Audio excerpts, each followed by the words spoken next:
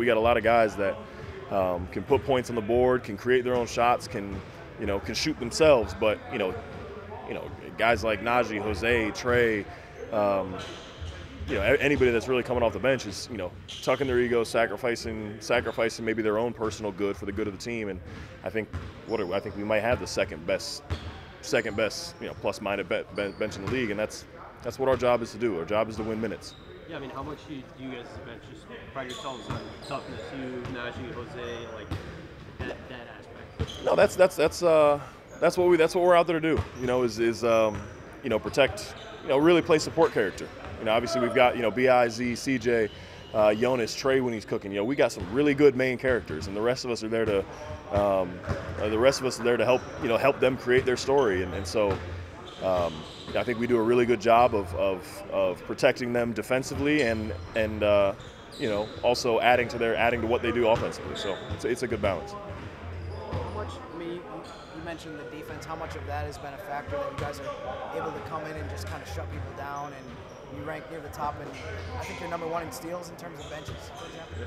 Yeah, I mean, look, that's who we are. That's what we do. When we check in the game, it's all hell breaks loose. That's what we try to do, and just change the momentum, change the pace of the game. Get stops, run, throw lobs. We just try to have fun, and for us, that's being scrappy, being gritty, and basically just outworking the other team.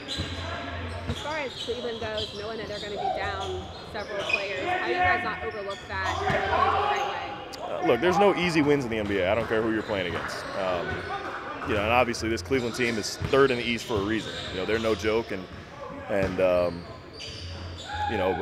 they're no joke. So I don't think we're not a team to take teams for granted or really fall asleep at the wheel like that. Now, can they beat us? Absolutely. And we've shown that we can be beaten on nights like this. But at the same time, I think we got a good level of focus. Guys were really locked in today to shoot around, and this is less about Pels, Cavs, and more about Nance versus Nance. Really, that's all I'm worried about. Did your brother crash at the team hotel? Did you give him a spare bedroom last night? No. He came over for dinner, and then I let him kicked him out. He's already staying at one of my houses, so I didn't want to have him stay at this one too.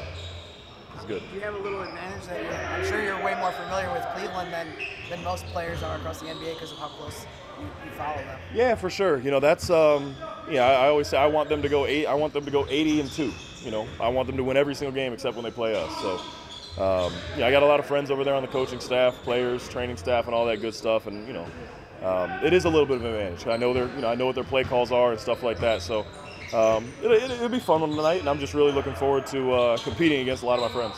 Yeah, I mean, just big picture with the Cavs as a franchise. What's it been like? Just like LeBron is no longer there. It's really hard when you lose a player like that. Like them finding success again, kind of post LeBron these past couple of years. No, it's been so much fun to watch and something that I'm rooting for. Obviously, it's the guys again. A lot of the guys that are starring roles now, I was with as rookies. Isaac Okoro, was with him when he started. Darius Garland was there when he started. Jared Allen was there when he got traded. I was on the team when Mobley got drafted. So. All these guys I know and have gotten to see them grow, and it's just been really, really fun to see their development, on and off the court. So I'm just, like I said, I'm a fan of that team as long as they're not playing us. You mentioned back in media day training camp that with your brother that you're going to try to do everything that you could to see him play a game in person, even though it's tough with the schedule. Yeah. What would it be like to see the first time in person that he plays in the NBA playing against you?